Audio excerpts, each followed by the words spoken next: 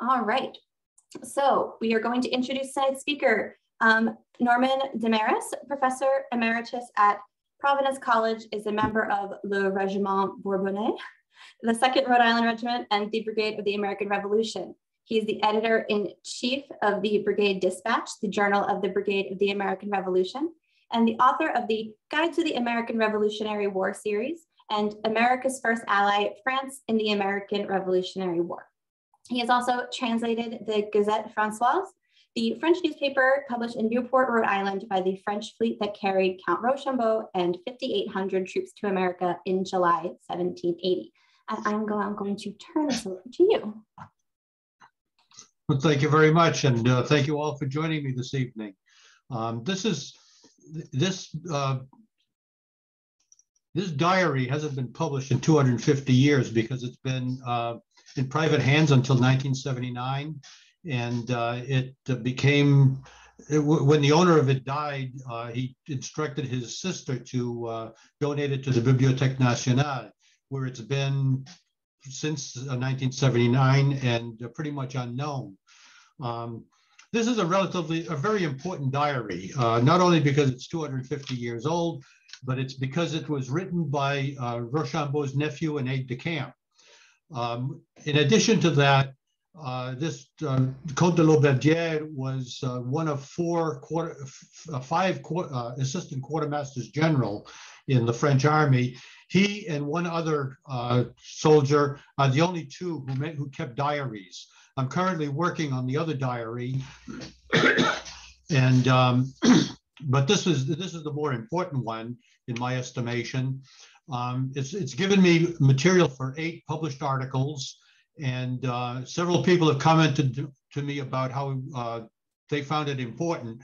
One fellow in particular is the head ranger at Stony Point, and he told me that in reading this, the diary answered a question that he's been puzzled over for 15 years. As important as the diary is, I want to start off by talking about what's not in the diary. And what I mean by that is that the diary came with a number of inserts, which I translated, but they didn't get published in the text.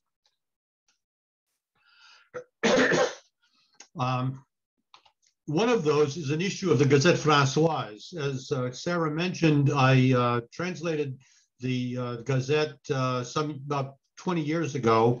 And up in the upper right corner, you can see where you can get access to a facsimile version in PDF format or an English translation at the same location. This is the front page of the Gazette. There are 6 issues plus a supplement. And one of the inserts in this diary was a supplement to the Gazette. For quite a long time, I assumed that it was the supplement to the Gazette Française, and I was excited because this was issue number 93. Since there were only 6 issues and a supplement published, many people thought that the Gazette had gone out of existence. If you look in this, the second column right here, there's an English and French advertising announcing that the newspaper needed some rags to continue publishing. There was a shortage of rags, and the paper at that time was all handmade with the rag content. So the ad is requesting rags, and people thought that because there were no issues after the 6th issue that the publication had ceased. But yet, right underneath the ad, the Gazette announces that they are planning to publish an almanac, and they were going to continue publication into 1781. Well, since there are only 6 issues existing, there's only one copy of the 6 issues that I mentioned. They are held at the Rhode Island Historical Society, and I've seen many iterations of this Gazette. I've seen them in paper, in microfilm, and digital, but all of them have a tear in the last page of the issue. the tier is always at the same place and exactly the same. So that tells me that the 6 issues are only one exemplar of the whole set. So when I came across the supplement to issue number 93, I assumed that it was the issue to this Gazette Françoise, and I was all excited about having discovered this, to find out that there had been some 85 issues published between 1780 and the end of 1781. At the top here, you see the supplement to the last issue of the Gazette Françoise that I was just talking about, and below you see the supplement to the Gazette. And you notice that the typeface is almost exactly the same. The layout is pretty much the same. The masthead is a little bit different. And so that led me to assume that the supplement was from the Gazette Françoise. When I finished this, I started doing some research with 18th century newspapers, and I found that this particular supplement that's inserted with the diary is not from the Gazette Françoise, but from the Gazette de France. And the Gazette de France predates the Gazette Françoise, but the Gazette de France was published in Paris rather than in Newport. I mentioned that the last issue of the Gazette indicated that it was going to continue publication with an almanac. It did publish the almanac in 1781. It also published the Voyage de Newport à Philadelphie, Albany, etc., by the François Jean Marquis de Châteauroux. Marquis de Châteauroux was one of the main soldiers. Well, he commanded the Soissonnais regiment in Newport, and this particular issue was first published by the press of the fleet that published the Gazette Françoise. So it did publish into 1781.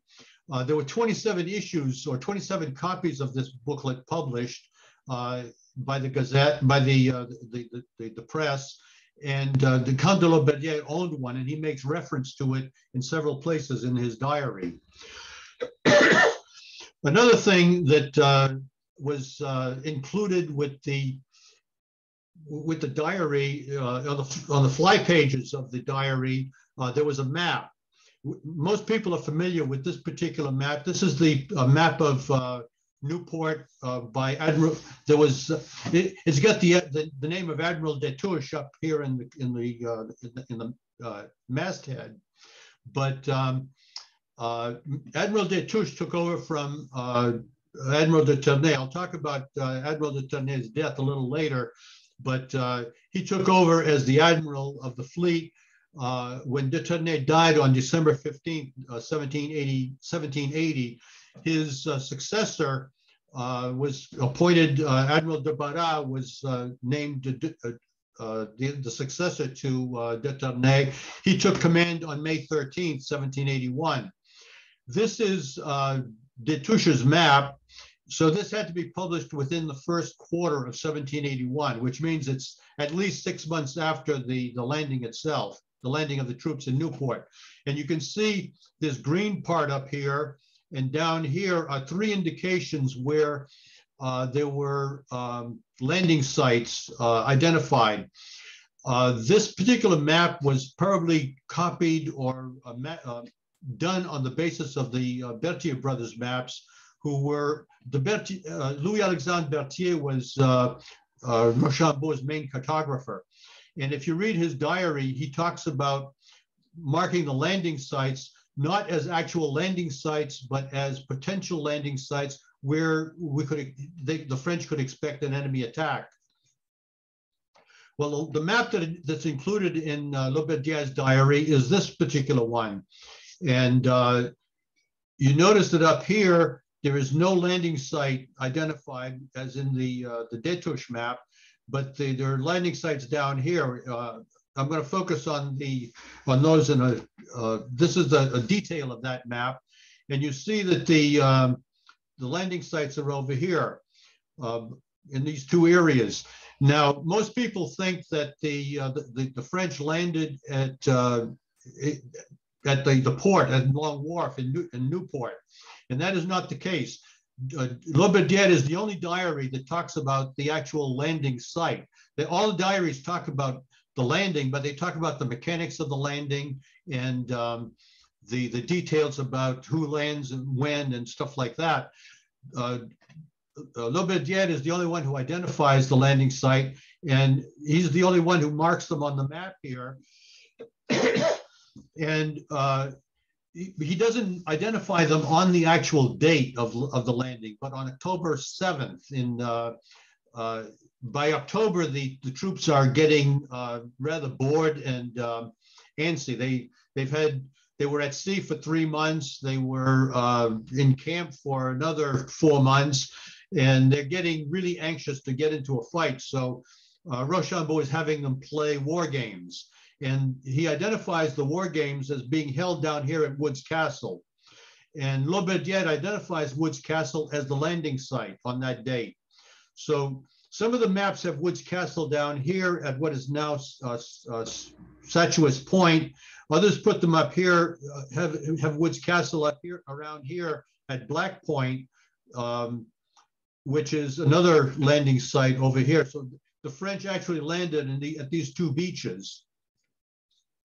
And so Wood apparently owned this whole area on the east part of the Aquidneck Island. Another thing that Lauberdière mentions is that the landing site was 5 miles from the camp.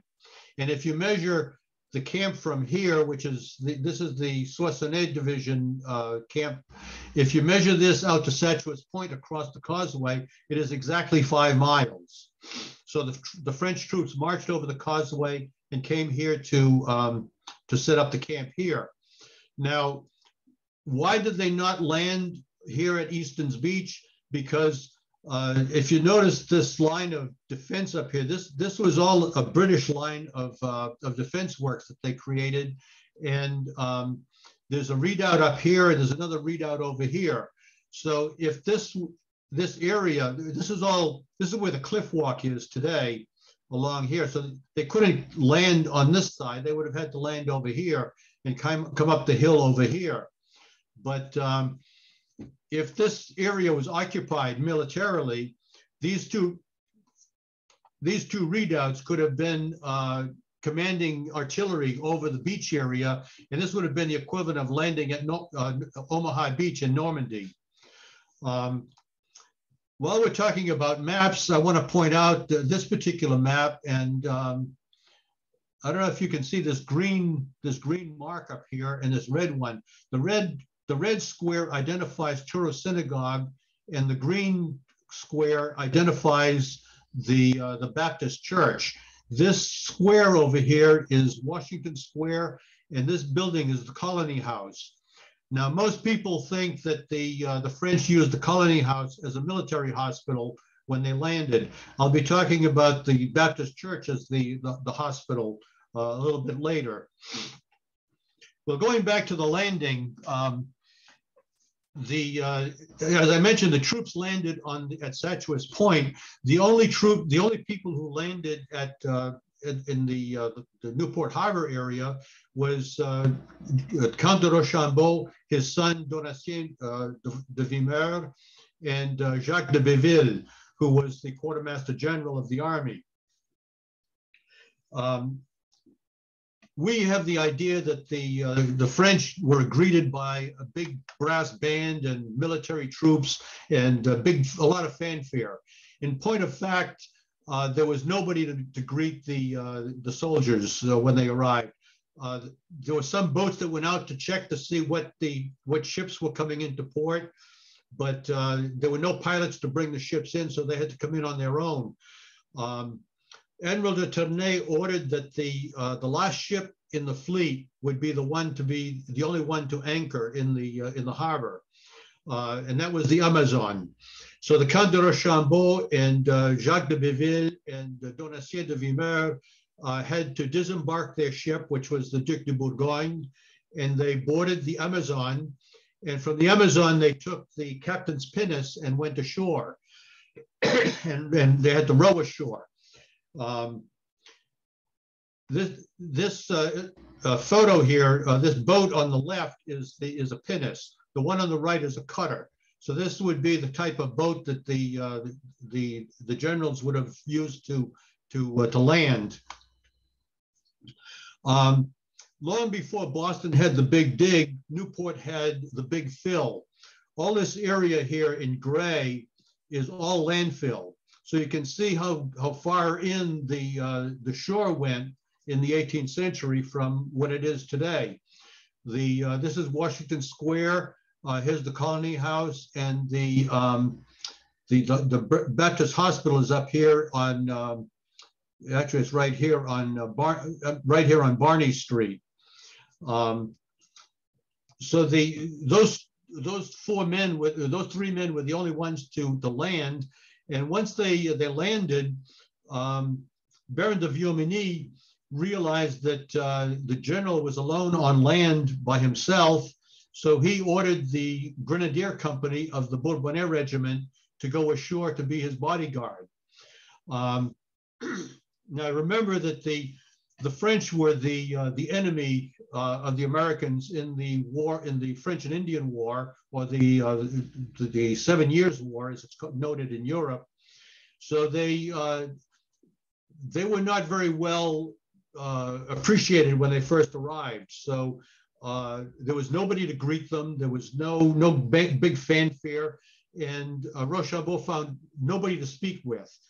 He was wandering around looking for a possible campsite when he met a Mr. Wanton.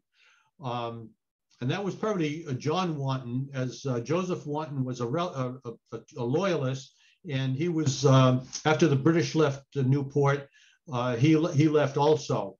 So when Rochambeau arrived, he spoke with Mr. Wanton.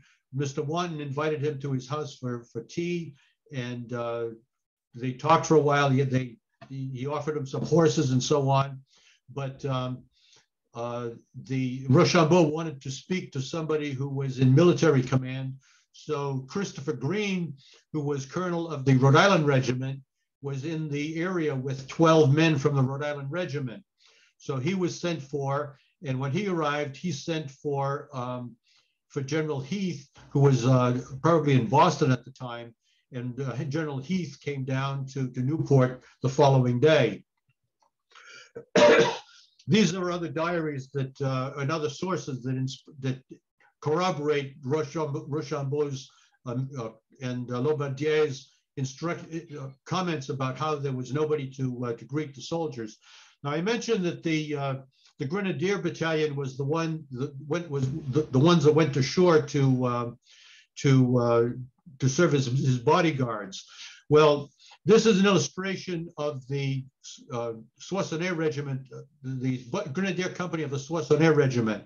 The company would have been about 100 men, and in order to be a grenadier, you had to be at least 5 feet 8 inches tall, and these bearskin caps added another 8 to 12 inches to your height.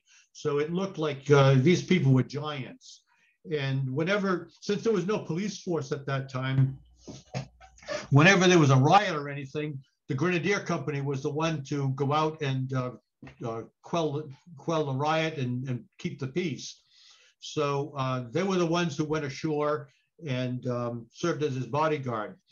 The troops arrived. The ships arrived on July 10th in Newport. It was a very foggy day, and Rochambeau disembarked about 3 o'clock in the afternoon. The fog lifted about noontime, so he went ashore about 3 o'clock, and the rest of the fleet came into the harbor about 5 o'clock that afternoon. They did not land on that day. There was no straw, no water available, and no firewood available, so that they had nothing to use in camp. So they did not unload that day. They started unloading on the 13th. The 13th, 14th, 15th, and 15th, the troops disembarked, and on the 16th, the artillery was unloaded. So by the night of July 16th, all of the troops were in camp. Now, the troops were aboard the ship for some 3 months. It didn't take all that long to come across the ocean, but they had some storms, and shortly after they left, they had not passed the island of Ushant when 2 of the ships collided, and they had to go back for repairs to the harbor. So they went back to Brest, and they disembarked there, repaired the ships, and then set out again. And there were a few storms and the tides that were against them, so that created some further delays. So by the time they arrived, the passage took 74 days to cross the ocean, but the troops had been on board ship for over 3 months. So by the time they arrived in Newport, some 800 of the soldiers were sick from either seasickness or scurvy or whatever. And there were some 1,500 sailors who were ill. So they needed to find hospitals. There was a hospital set up in Providence at what was then called the College of Rhode Island. That building still stands. It is now University Hall of Brown University. Another hospital was set up in Bristol, Rhode Island at Papasquash Point. And a third hospital was set up in Newport, not at the Colony House, but at the Baptist Church. And during that year, the troops were in Newport for almost a year, 11 months and a little bit longer. So in that period, there were 153 deaths in Newport and 27 deaths in Providence. 35% of those soldiers in Newport died in August and September, and 44% in August and September in Providence, making that those 2 months the deadliest months of the French presence in Newport. The most common diseases in camp in the 18th century was scurvy, ague, which is malaria, and dysentery, cholera, and smallpox. However, the French soldiers probably did not die of smallpox, as they were all inoculated before coming over. This is another passage about from Lauberdiere's diary, talking about how you had to have experienced 3.5 months on board ship and on the ocean to appreciate how good it is to be back on land, to breathe fresh air, and to experience being back on land. This is a passage from Rochambeau's order book, and the reason I point this out is that down here in this area, Rochambeau is ordering a guard to be posted at the Baptist Hospital. He's indicating that this is this place is the hospital, and he identifies it as the Baptist Hospital. What's interesting is that a couple of days after the landing, on July 23rd, Rochambeau goes to the hospital and goes to Mass. So this is probably the first Mass that's held in Newport. And this passage is from Claude Blanchard's journal. Blanchard was the commissary of war for the French. This passage identifies Wood's Castle as the landing site. And what's important about this is that these order books, Rochambeau's order books, identified that there is a guard to be placed. There are 3 guards to be posted throughout the entire duration of the French camp in Newport. There's a captain's guard that's set up for the main camp. The captain's guard consists of a lieutenant, a sergeant, corporal, and 90 soldiers. The guards that are set up at the hospital and at Wood's Castle are sergeant's guards, corporal's guards rather. Sergeant's guards. It consists of a sergeant, a corporal, and 12 soldiers. And those guards are changed every day. And every day there's a guard at these 3 locations, and only these 3 locations.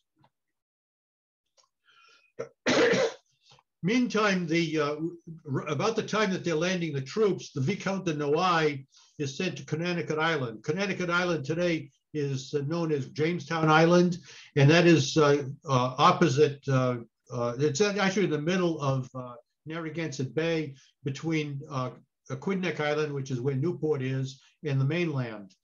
And the Vicomte de Noailles is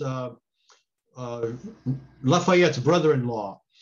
His father, the Count de Noailles, is very important in that he is the one who influenced King Louis, probably the most important influence for King Louis to send troops to America. Well, Vicomte de Noailles was quartered in the house right next door to Admiral de Ternay, and at the end of the war, his wife sent a whole set of Sevres china to the Richardson family, where he was staying, as a gift for their treatment of their good treatment of her husband.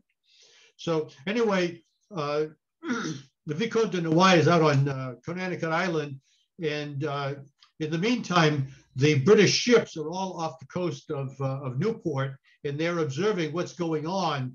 And one of the important things that Lauberdière notes in his diary is that the Vicomte de Noailles said this was the only period that the British could have attacked the French with impunity. After that week or two that they were on Connecticut Island, they had fortified the camps, they had fortified the island enough so that they withdrew the troops from Connecticut Island and brought them back to Newport. In the meantime, there's a detachment of the Bourbonnais regiment that goes to Boston. What happened is the Ile-de-France was the ship that was transporting them, and they got lost in the fog and got separated from the rest of the fleet. So the orders were that if any ship got separated from the fleet, they would go to Boston and they would meet in Boston. So when the Ile-de-France got lost, they sailed directly to Boston. They arrived in Boston on July 24th. News comes down to Newport that the ship has arrived safely and that the troops were coming. The troops actually arrived in Newport on July 28th. One of the important things about this Ile-de-France is that not only did they carry the 350 men of the Bourbonnais regiment, this was only part of the Bourbonnais regiment, by the way. They also carried 100,000 pounds of gunpowder. That's about 50 tons of gunpowder. I'll talk more about gunpowder a little bit later. Actually, I'll talk about it right now. One of the things that's mentioned in Lauberdière's diary, very much in passing, he just says that the French celebrated a St. Louis Day with a parade inspection and a feu de joie.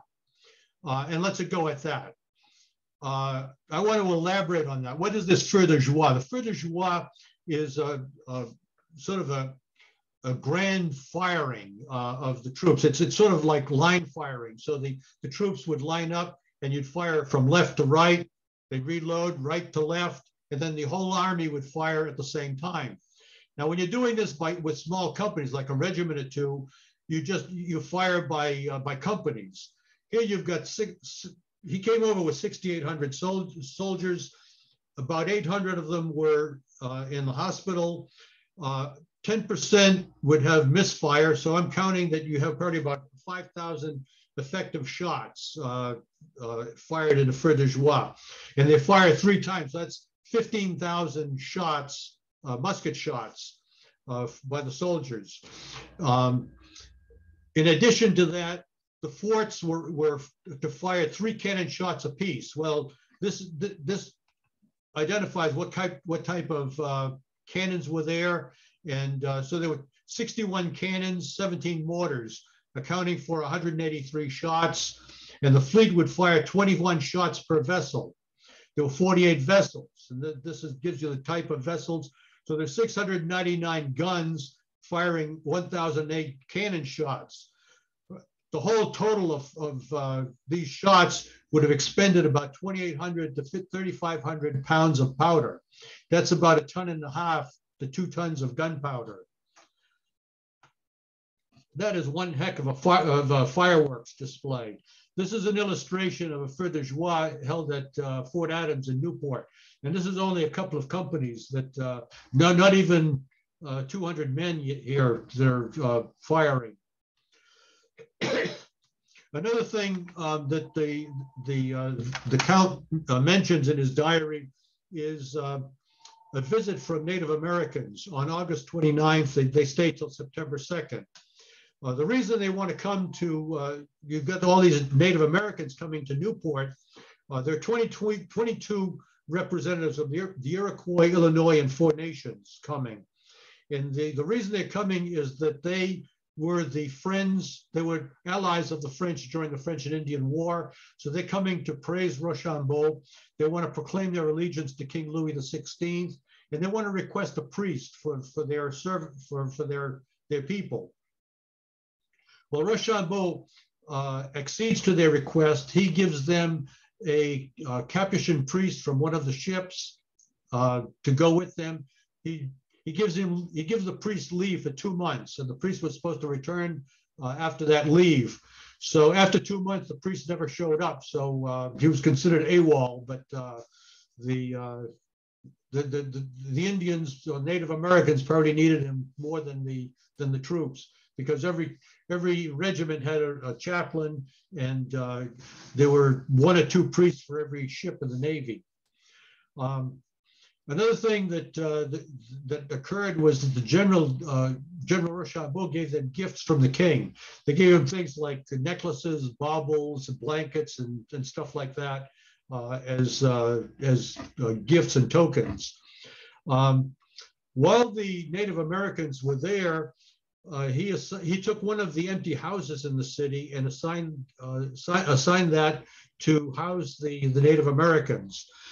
Given their propensity for going wild when they had any alcohol, he posted a guard on the doors of the house 24 hours a day to prevent the occupants from going out.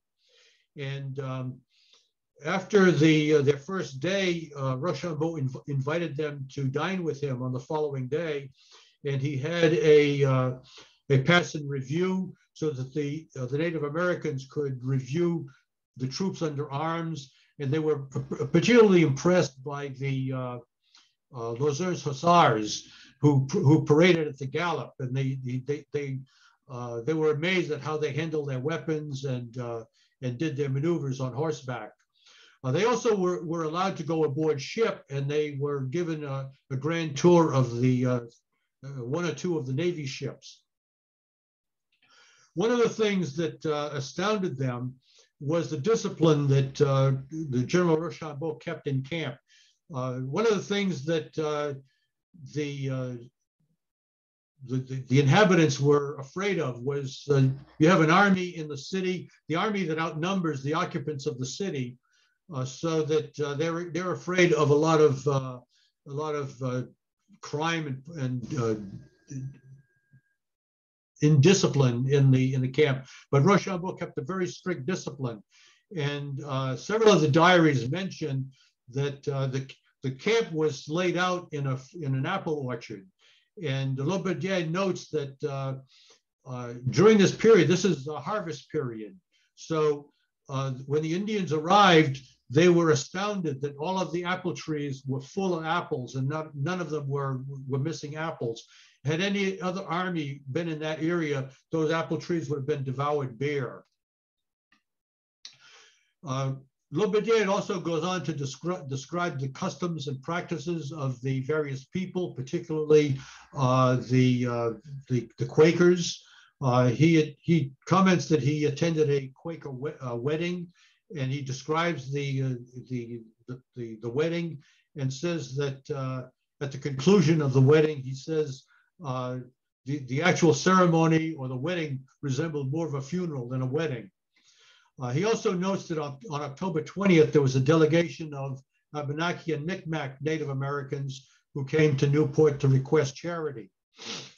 And he goes on to explain that on September 20th to 22nd of 1780, and on May 20th, 1781, Rochambeau and Washington met together. One at the first conference at Hartford, the second conference at Wethersfield, Connecticut. A lot of people think, and they talk about these conferences as preparing the march to Yorktown, and that is not the case, because during the first conference, Cornwallis was at Petersburg, Virginia, and he didn't arrive in Yorktown until August 1st of 1781, several months after the Wethersfield conference. So the conference, even though it was kept top secret, it had to be about the plans, how the armies are going to get along, what are they, who's in command, how are they going to establish a chain of command and communication between them, who's going to do what, and so on. And since Washington was primarily concerned with driving the British out of New York, that was the focal point, most likely, of that conference.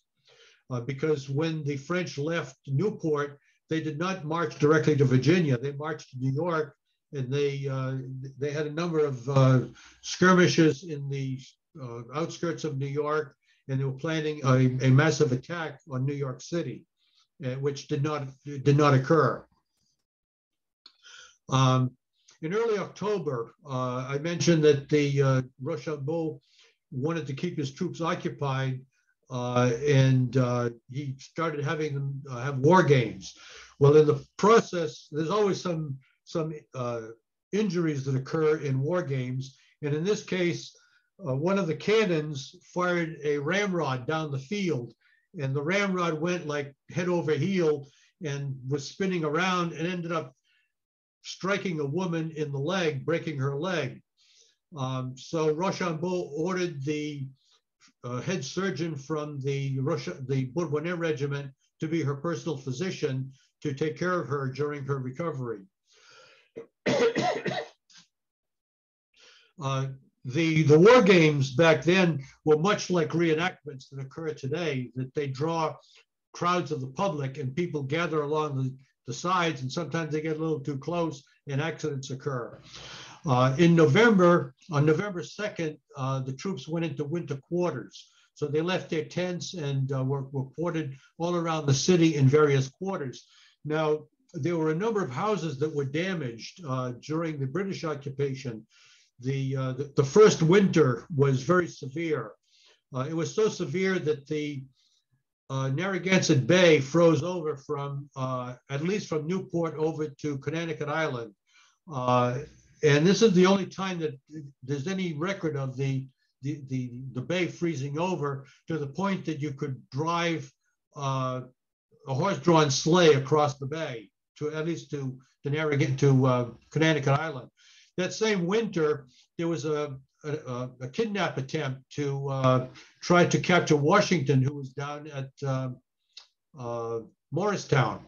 And one of the plans was to drive horse-drawn sleighs across the Hudson River. The Hudson River had frozen over enough that you could drive horse-drawn sleighs across the river. Well, de Tonnay died on December 15th. His funeral was held the next day, but Rochambeau was in Boston at that time, and the Count de Lauberdière was sent to Boston to get him and to bring him back to Newport. Well, Rochambeau was tired. He slept en route and never made it to the funeral. He arrived the following night, the night of the 16th. De Tonnay had been buried that morning. From the time of his death to the time of his burial, his flagship fired a cannon every half hour, and the troops on land fired musket volleys. I don't know how many, if all the entire army fired musket volleys, but they fired 3 musket volleys every half hour. Whether it's just a squad or whatever, I don't know. Admiral Lauberdière mentioned that Admiral de Tonnay was not mourned by his officers or his fleet. One of the reasons is that when they were coming to America, de Tonnay had an opportunity to capture 2 British ships in Chesapeake Bay. And instead of engaging them in combat, he let them go, and he headed up to New York instead. The troops were very angry because they had been on board ship for 3 months. They were rearing for a fight, and they were just anxious to shoot somebody or shoot at somebody. This illustration is the Berkowitz map again, and down here is along the waterfront is the Hunter House, which was de Tonnay's headquarters. The green line marks the line of march to Trinity Church up here, where he was buried. Trinity Church is an Episcopal church, which was Church of England then, but there were no Catholic churches in Rhode Island at the time. So they decided to bury de Tonnay at the Anglican church, at the Trinity Church. This green line marks the line of march, and soldiers were lined up on both sides of the street, shoulder to shoulder. Now, shoulder to shoulder would allot 26 to 28 inches per man for space. This area, covering this area with the size of the army, the soldiers could have been spread out. They could have had like 30 inches per man for space to stand. And that would occupy the entire army. When Lauberdière says that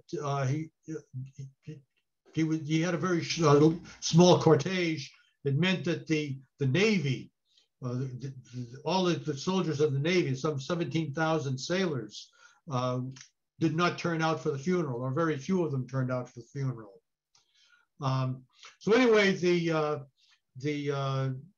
diary goes on and talks about life in Newport, the 5 major religions that were in Newport, a Quaker bee, a Quaker marriage ceremony. It talks about the Champlain family, the march to New York, and in fact, the march from Newport to New York, and then eventually to Yorktown, is essentially a guidebook for the army at that time, and it's probably the most thorough account of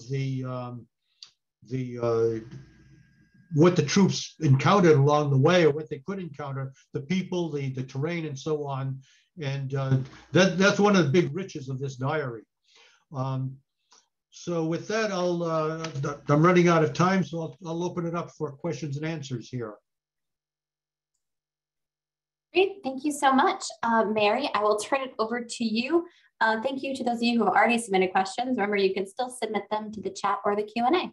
Yeah, we've had a few really good ones come in. They've been very interesting. So thank you so much. That was super informative. My question, because I get to lead these, is because I get to go first now, is I learned so much, but I was also so lost because my knowledge of the French influence is not as much as it should be. So from a learner's, like beginner's experience level, where should I start to learn about some of this stuff? Because I think your information, as detailed and wonderful as it was, is a little too experienced for me. So where can somebody like me who knows enough learn more on a beginner's level? Okay. What I was giving is background information. The book itself just sort of mentions some of these things and then sort of expects you to know what he's talking about. So what I was talking about tonight was giving background on understanding what's actually in the book. Now, okay.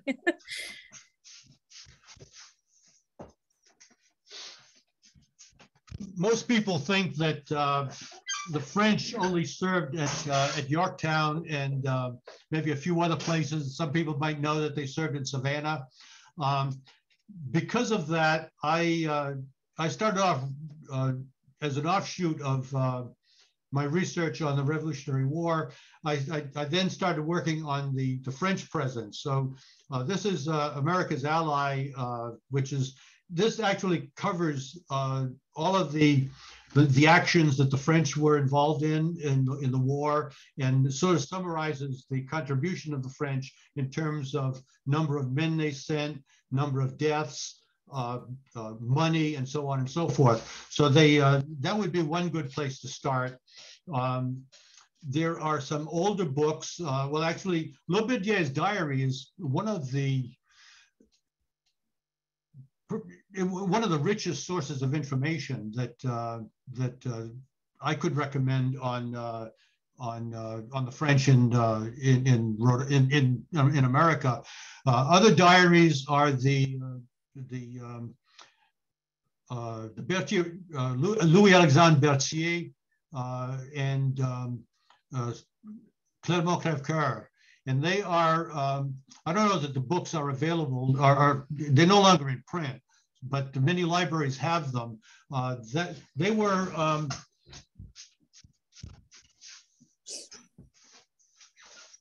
published in a 2-volume set on the American campaigns of the Rochambeau's army in America. And you may find these in some libraries. They are also very good diaries. I could imagine. Just so everybody is aware, we were given a 20% off discount code if you'd like to order the book. Sarah put the link in the chat description as well. So I highly encourage everybody to go use that and read some more. Richard asked, how did you find out about the existence of this diary as it was in private hands for so long? How did I find out about this diary? Yeah. One of my friends is Bob Selig, who is the main historian for the Rochambeau Revolutionary War route from Newport to Yorktown, and he told me about it, and he told me that it had never been published. So in a conversation we had, he suggested that I had just finished. Doing the America's First Ally book, and I was talking to him about other projects that I was thinking about doing, and he recommended doing this diary. He had used it for a couple of articles that he wrote, and he told me about how rich it was, and said it had never been published. So I did the translation. It's every historian's dream of, this hasn't been published, I can do this. Okay. Well, actually, this was not my first book. It's the first one I did a complete translation. No, actually, I did the translation of the Gazette Françoise before that. But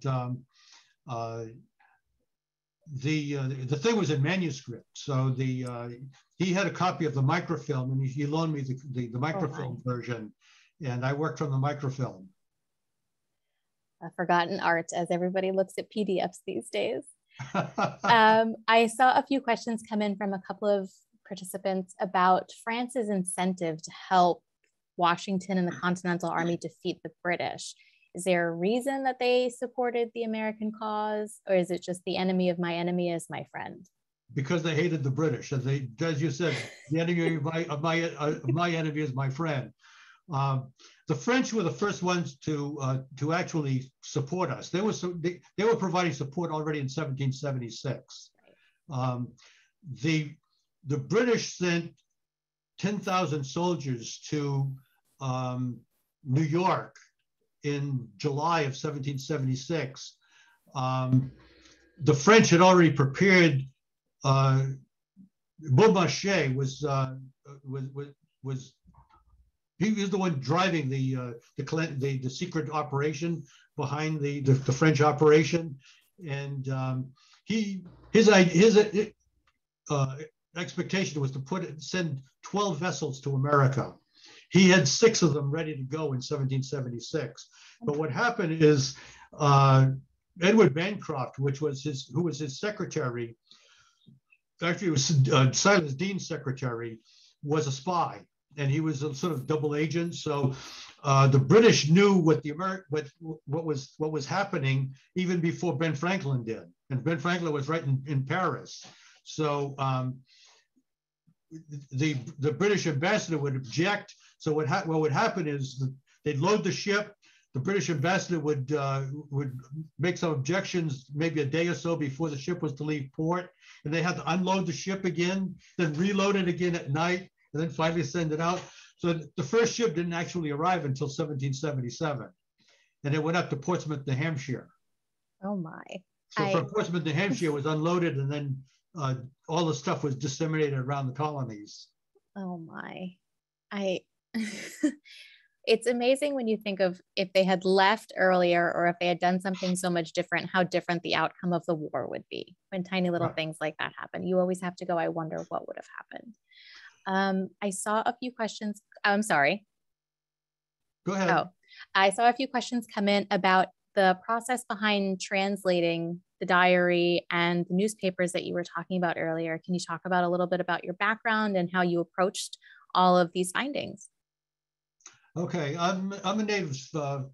Well, my first language was French. My parents were French speakers, and they taught me French before English, figuring that I would learn English in school soon enough. I went to bilingual schools all my life until grad school, and when I got into grad school, that was the first time I was in a monolingual school.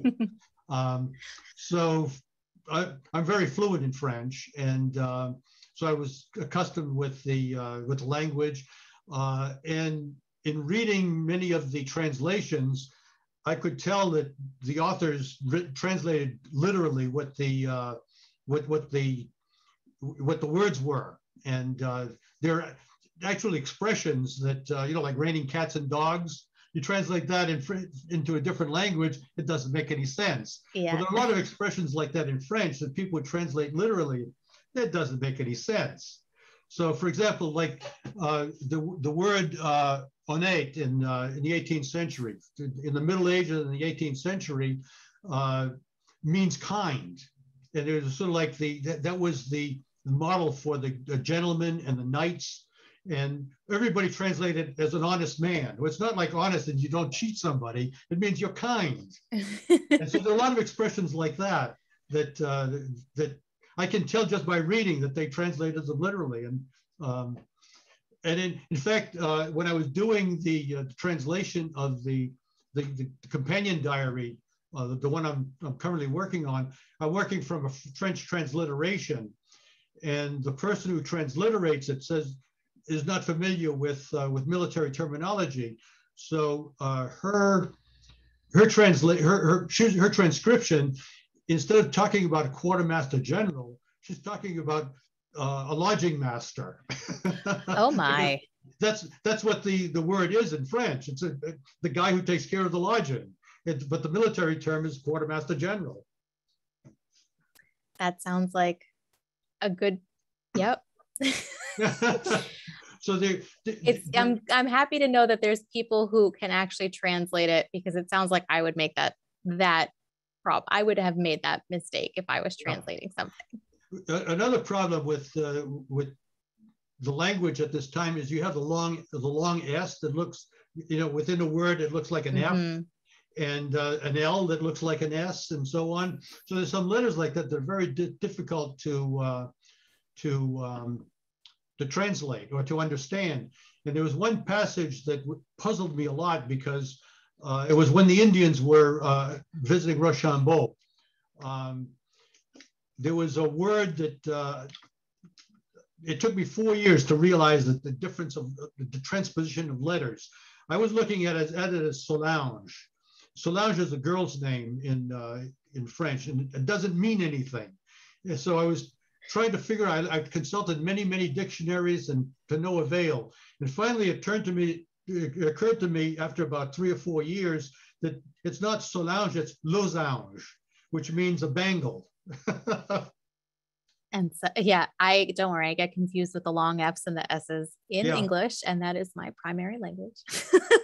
So that's one of the problems in handwriting, as well as in script, in print. And sometimes in handwriting, it's more difficult. And everybody's got different handwriting. For example, in Rochambeau's order books, the books are being kept by different officers at different times. So you get used to one handwriting, then you got another handwriting. You get maybe like 6 different handwritings in the same book. Yep. I can tell you Benjamin Talmadge's handwriting has changed in a few different pieces in our collection. I'm like, that's not how you write your L's. That's not how you did it a decade ago. Why are you writing it differently now? Yeah.